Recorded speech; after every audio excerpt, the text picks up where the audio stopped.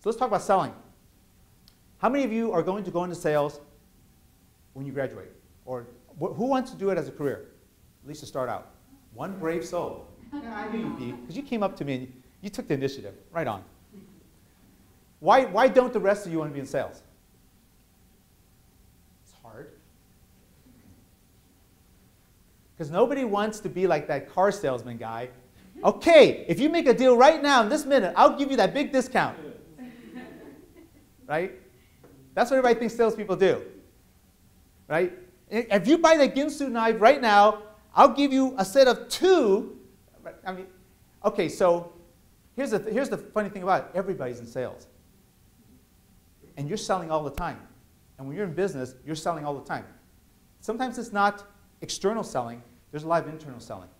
You're selling to your friends all the time. So my pitch to you is, if you're doing it all the time, everywhere, why not learn how to do it well and the components of it, even if you're not going to do it as a profession? So sales really boils down to kind of a process. Okay, here are some of the terms. I'll give you like the quick sales 101. Right? And I'll do it in a little exercise. What's your name? Chelsea.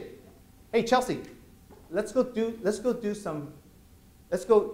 grab something to eat afterwards. Let's grab a couple of people. Hey, want to do Thai food? No. No? Have you ever tried Thai food? No. It's just like Chinese food. Do you like Chinese food? Yeah. Okay, well, yeah, what have you heard about Thai food that makes you not want to go? Spicy. Really spicy. You know, they have stuff that's not spicy. They have some sweet stuff, some really nice. Yeah, I'll tell you, you know what? Haley didn't like it either, and she went, and she loved it. So Chelsea, you know what? I'll tell you what. Let's grab a couple people. If you don't like it, I'll pay for your meal. All right. So she said yes, and I didn't go on. Okay, so what did I just do? I sold. That's right. I made a proposal. And then she kind of said, uh-oh, no, right? And so I came back and said, and I tried to use a testimonial, or I tried to give her a demo. Okay, now my demo was, hey, it's just like Chinese food, right? In other ways you can show, or you can test drive. I mean, there's the whole concept of demo is a little squishy there, right? And then she kind of said, well, you know, no, I still want to go. I don't like spicy food.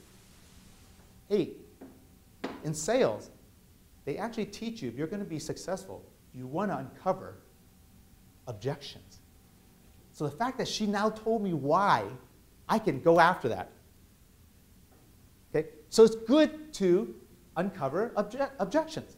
Of course, this is a part that everybody hates, right? You hate objections because, you know, it's like, oh no, she's going to say no to me at the dance.